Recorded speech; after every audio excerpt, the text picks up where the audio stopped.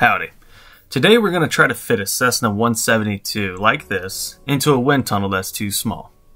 Okay, maybe not that, but we will do the next best thing.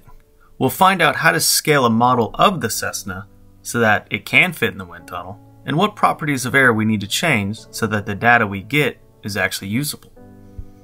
To do this, we will need to introduce flow similitude, or similarity as some say.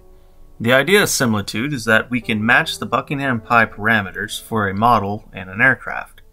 These parameters are dimensionless numbers such as Reynolds number, Mach number, coefficient of pressure, and probably any other dimensionless number you've seen in your aerospace classes.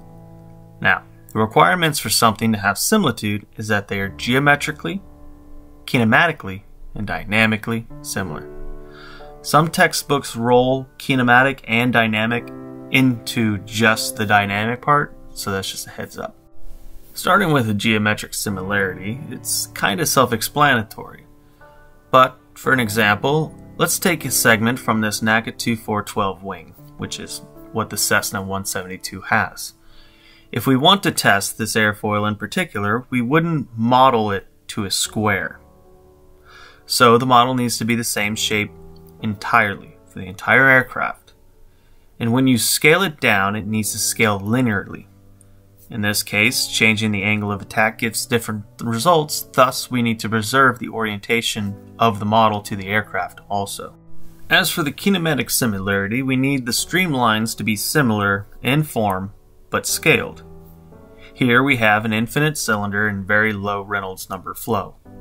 We can scale this down, and we see that the streamlines are similar, but the speeds have increased proportional to the scale, so it follows the scaling laws.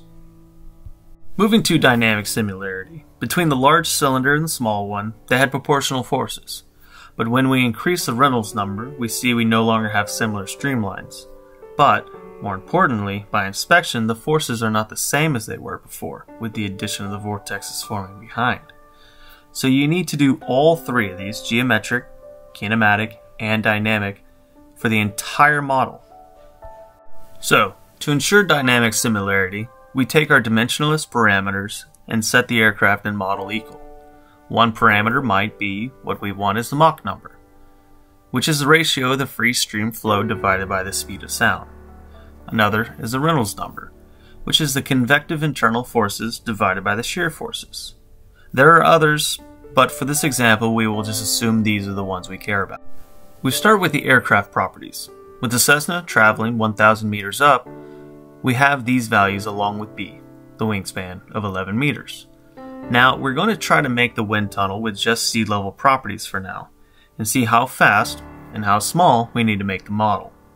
We begin with setting the Mach numbers equal, and we will assume that the specific heats are equal, and we are using air in both, so gamma and R can be eliminated. And then solving for U2, we get 63.22 meters per second, is what the wind tunnel speed needs to be.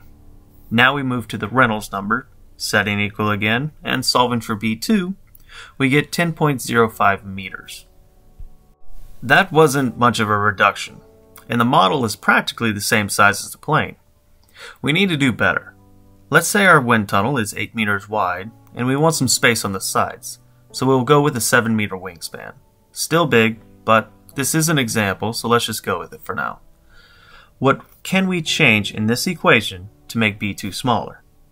U2 is fixed due to the Mach number similarity, and mu would be hard to change, so that leaves increasing rho 2. We set up the Reynolds again, and this time we replace the rhos with the ideal gas law. Now we can find the pressure to set the tunnel to by solving for P2. We find we need 148 kilopascals to get similitude. Also, the density plugging back into the ideal would be 1.759 kilograms per meter cubed at this pressure. So we get to an important aspect of modeling, and that is typically the smaller the model you want to test, the more extreme the tunnel will need to be. So not only will you need to balance your pi parameters, you'll need to balance the cost of building a model and an expensive wind tunnel. Normally you won't be able to get both Mach and Reynolds number to match together, and when that happens you do one with similar Mach and then one with similar Reynolds, and then extrapolate the two to find data that actually makes sense. The common parameters used in incompressible flow is the Reynolds number and the pressure coefficient. For compressible, it's the Reynolds, Mach, Prandtl, and specific heat ratio. And lastly, for boundary layer thickness, it's just the Reynolds and Wormsley numbers. So, if you are able to get similitude, the measurements such as lift and drag will be proportional to the real Cessna 172. Thus, the coefficient of lift and drag will be practically the same. But, one thing about similitude is that it's only as good as the assumptions you make. For example, if you don't think about compression, then you won't have a parameter to model it. And at high speeds, your data will definitely not reflect the real thing. This was just an introduction to similitude, and there are more applications such as modeling small systems with large models, and even modeling solid structures. If you enjoyed this, consider liking and subscribing.